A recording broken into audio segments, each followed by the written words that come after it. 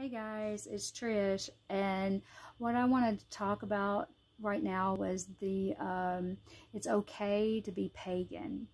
And I know from my own experience, I was terrified of like the word pagan and pagan believers and pagan walkers, because our Christian society in America has just infiltrated our whole thought and belief system to where we're afraid to even ask questions, or afraid to explore a new way of being and a new way of knowing, learning.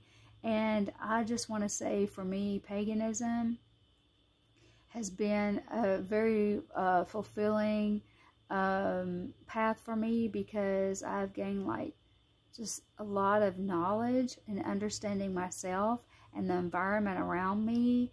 And I just want to encourage people and tell them that paganism is a safe place to be and worship.